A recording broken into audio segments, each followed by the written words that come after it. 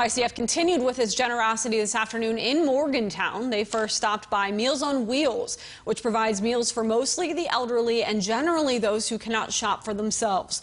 The organization received $5,300. Then they were off to Friendship House, where they donated $13,000. All the money today was courtesy of the Mavis Grant and George Lilly Jr. Community Enhancement Fund.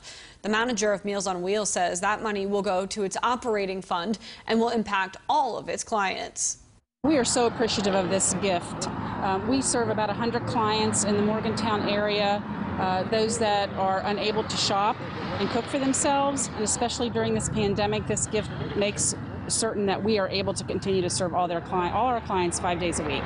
It's important that we help the most vulnerable population in our community right now by making sure they have nutritious meals.